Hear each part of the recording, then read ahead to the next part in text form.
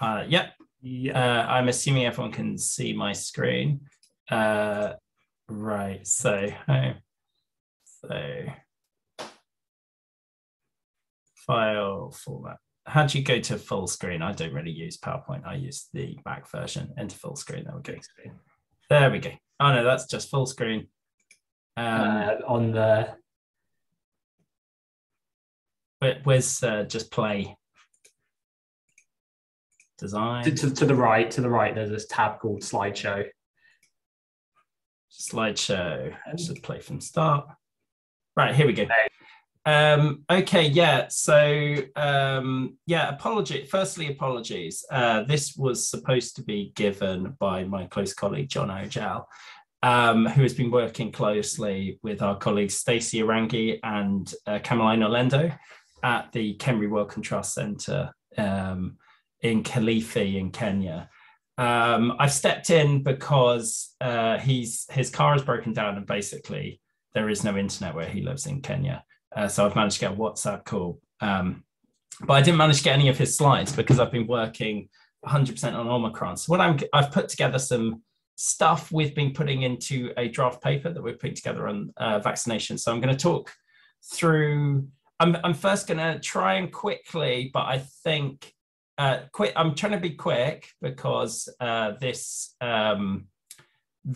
session has a focus on vaccines, but I'm going to quickly go through how we're modeling in Kenya because it's possibly slightly different to how COVID is modeled elsewhere in the world, or we use slightly different data sets. It's not that different, but it's probably worth going through. Obviously, with vaccinations, a target outcome is to reduce severe outcomes. And it's quite extremely difficult to measure what the severe outcomes in Kenya have been. And so it's kind of interesting to talk through how we're trying to model that, or how we're trying to make inferences on what the severe outcomes have been. And then we'll talk about how we're modeling the vaccines. And then I'm going to talk about where the vaccine program in Kenya is at the moment, what I believe are some critical features around the age structure and how the vaccine rollout is going and the speed of the vaccine rollout. And then finally, I've been pretty much 100% Omicron, and you're going to see that we kind of anticipated Omicron, but that doesn't mean it hasn't been a lot of work trying to work out what we think will happen in Kenya. So I'm going to share some early findings because it would be interesting to open that out and talk about where I think vaccines have helped, are already helping a lot. Okay, cool. Yeah, so this, because I had to put this together very quickly because I only found out a short while ago that I couldn't get John's slides for this. It's built on top of a cohort presentation. Now, cohort is kind of like the Kenyan equivalent of mashing together SPI-M and SAGE. And what we do is we regularly go on and we talk about what our near-term forecasts are in Kenya. And we look at how that's doing against the most recent data. So we sort of talk through where the models are going, what's wrong with them, and compare our near-term forecasts against the actuals in an attempt to improve them. So there's going to be some of that stuff that I've left in there.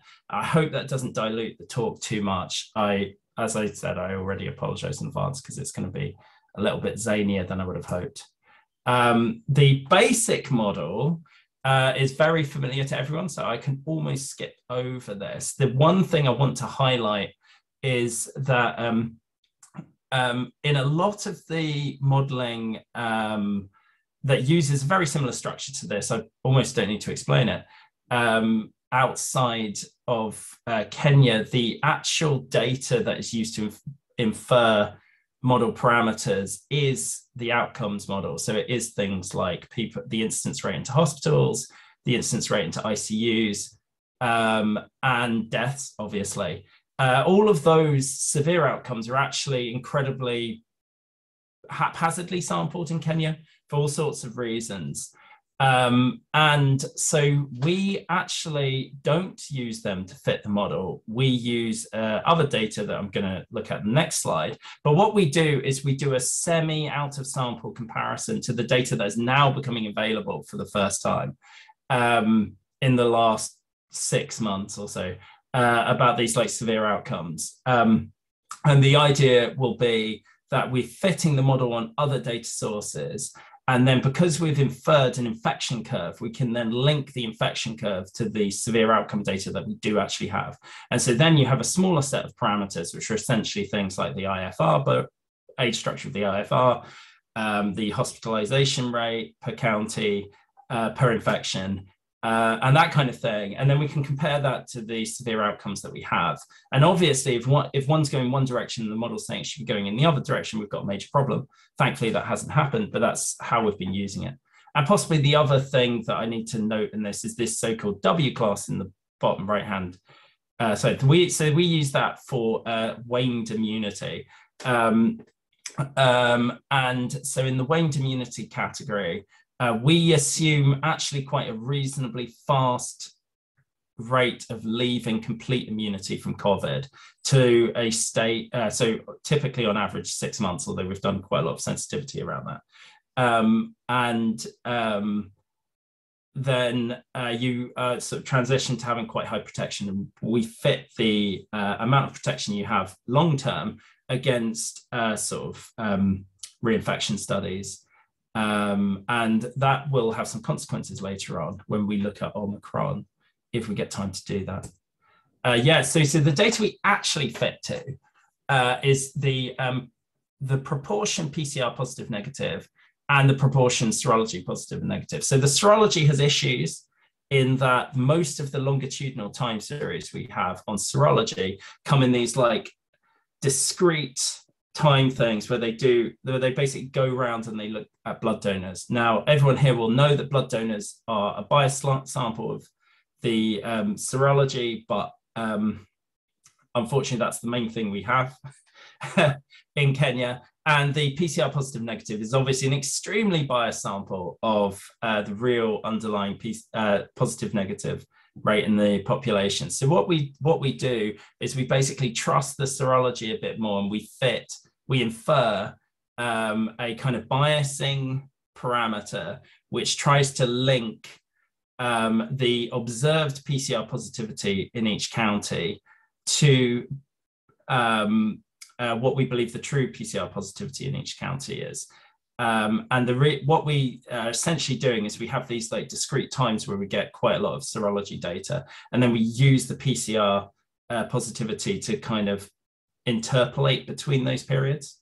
And then to compare then where we have deaths. So we've always had death results, but deaths are incredibly undersampled in Kenya, but no one knows how undersampled, and we'll maybe get a chance to talk about that. So we've always compared about so if we're making a prediction about what the daily infections are from back inferring from these two main data sets in the blue section, then we can also fit an IFR, an effective IFR. So it's like, what's your chance of dying if you're infected, and crucially ending up in the data sets that we have, which is a big which is an unknown factor, which really differentiates modeling Kenya from, say, modeling the UK. But we can at least compare what the trends look like. And if we believe it should be trend down and the deaths that trend up, we know the model's gone wrong. That has never happened, but it's something we look out for. And then recently we've been getting a lot more data about ICU occupancy and ward hospital occupancy, because it's taken this long to get those systems going in Kenya. I can talk about this a lot, but that's not really the focus. Probably the only other thing to mention is that, as well as this sort of age breakdown thing, we have a social structure breakdown thing. And that's really critical in Kenya. It's true everywhere, but it's really, really true in Kenya, where you have cities like Nairobi, which have a very high percentage of people who live in informal dwellings, and those people need to be modeled differently from the general population, or rather they're part of the general population. So this is some stuff that got left over from my presentation to cohort. So this is updating some stuff we did, me and John published in Science a month or 2 or 3 ago, like time flies in the land of COVID. And so you can see that we get these discrete periods where we get data dumps about what the seropositivity is.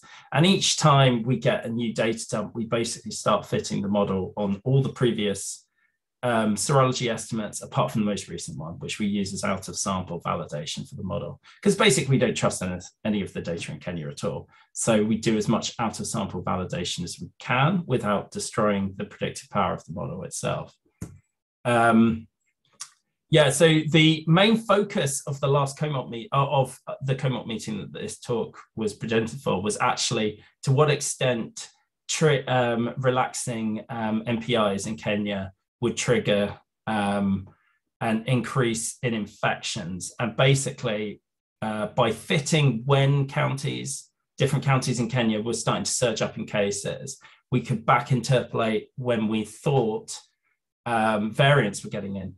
And so that's one explanation for why infections would go up. The other explanations being like, say, relaxing the curfew a bit or reopening bars. And so when we link it up, basically the surges in infections that we're observing in Kenya seem to be pretty much completely explained by variant frequency, which meant that in the science paper I mentioned, our kind of conclusion was back in June that if we were going to get more waves in Kenya, it wouldn't be due to relaxing the few MPIs that they had left, so long as there was still reasonable mask usage. It would be if we had either a really much more transmissible variant that was like at least 50% more transmissible than alpha or beta, both of which got into Kenya in different parts of Kenya. But at the same time, so they were hard to differentiate purely from fitting when cases went up. So either a much more transmissible variant or a variant that could substantially avoid prior immunity. And now, of course, we've had both. So the first one happened, that was Delta. So this was comparing what the model predicted the frequency should be, simply by backtracing how much the case rate had gone up against the only part of Kenya where we have like pretty reasonable variant frequency data. So this is from about like n equals 600. I should have put that in the plot title. And then blue is the old strains. And then I've elided alpha and beta. It was mainly alpha in Nairobi. And then Delta, and you can see like the model pretty much lines up with the data, which means that the variants themselves were a sufficient explanation, which meant that the risk going forwards in Kenya is new variants, new variants. And we'll get to that. I can probably skip this quite so in every COMOP meeting, we try and do last time we had some data. So we don't get the data daily or weekly or anything. That would be amazing. No, we sort of get lineless dumps every month or two. So what we do is we make a reasonably moderate term forecast on each lineless dump. And then when we have another meeting, when we get another one, we compare how well the model did. And if it did really badly, we try and talk about why that happened. That's not super relevant for this talk, but it was doing okay. Well, one thing that maybe is interesting is that now that we have rapid antigen tests in Kenya, it sort of changes the predicting the case curve quite a lot. Right, okay, so like I said, we started to get some data from the Ministry of Health, because what they managed to do is they managed to organize people doing counts, just like quick head counts of people in different ICU wards. And they found a way to basically chuck that into the ring. So the data that we had been getting was essentially direct from the main testing labs in Kenya. So what we were getting were big spreadsheets of test outcomes. And so obviously we were trying to, and they weeding them out. So we weren't looking at tests, if someone was first test, second test, trying to weed it out. So there was individuals that were tested rather than tests. And there was some metadata about like the county of origin of the test, usually the age, but not always. And then a whole bunch of columns, which were largely empty. So there was a lot of missing metadata from the test data. And the same for the serology samples. And this was very hard to link to severe outcomes. So ultimately, they managed to just get people to do head counts and then chuck in the head counts. But those head counts are also lacking a lot of metadata. So, and a lot of people move from outlying counties into central counties. So it's hard to get a spread breakdown of like which counties are having like the hospitalization rates go up. So this is like a Kenyan national picture. But by fitting the model to all this other data and then just going like, look, if we believe this infection curve and can we link this in some way to the ICU occupancies and the variant frequencies? Because we know that different variants have a different propensity to cause severe disease. And it was reasonable. And this was one of the ones, this is only the plot that I'm showing, but we basically started doing this in about July, and we just kept on going like, right, well, we really don't trust this because the data is so shonky. So we're going to continuously look. You can see I'm chucking a few months ahead data points. And you can see this is not that regularly sampled either. But we felt that the out of sample accuracy showed that the model was at least capturing something that was reasonable, because this is the main thing the policymakers in Kenya want to know, but it's taken a very long time to get this data. So the question, and then this is probably a more technical thing about like the reported oxygen usage used to only track ICU occupancy. And then recently, I think as they've got more oxygen supply, they've deployed it to more people, which is probably changing the survivability rate, but in a way that we're not powered to detect yet with the data in Kenya. And this is us trying to like work out where demand will go. This is quite important because when we first looked at this in February 2020, only 55% of beds in Kenya had access to oxygen, which is extremely critical. I probably don't need to explain that. And so a lot of what we are asked to do is project oxygen demand. But and finally, we're doing that reasonably because they need to move that around. And they need to order it as well. Yeah, okay, so on a talk that should have been mainly about vaccines, I finally got to the vaccine, so I hope there is time to do this justice. Right, so the current situation in Kenya is that about 6% of the population as of last week had been double vaxxed and had 2 weeks for the vaccination to reach its maximum efficacy. So some useful breakdowns, I believe useful breakdowns of the age structure of Kenya. So this is like a upper tail distribution curve of the Kenyan population. So the top left plot is what percentage of people are younger than a certain age. So you see the median person in Kenya is in this 15 to 19-year-old age group. And the top 6% are older than 60. So basically you get into the top 6% when you get to about 58, 59. And that's the 6% coverage. So I actually quickly changed this from optimal to very likely to be optimal because I was in a talk of determining truly optimal strategies. In light of Omicron, I think it's safe to say oldest versus actually optimal. And so the top 6, so we're basically above this age. If the Kenyans have managed to achieve an optimal strategy, which they probably haven't, but if you manage to start with the oldest people and work downwards, you've basically got this age bracket. You've basically got nearly everyone above 60. And unsurprisingly, those are the people that are at the highest risk of death, as far as we know. So, oops. Oh. So the what we found when we have managed to get properly randomized serological trials, the risk of death for being over 60, there aren't that many over 60-year-olds. So they basically lumped all the over 60-year-olds together. So we don't have fine resolution in the over 60-year-olds. But that risk, the relative risk is much, much higher. It's like 5 times higher. Than 55 to 59-year-olds, which I guess isn't that surprising. It's a very steep increase.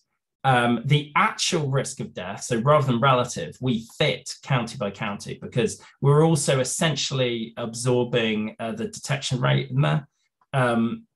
So we are going to compare to detected deaths, and we're very sensitive to the fact that the actual deaths could be and probably are much, much higher.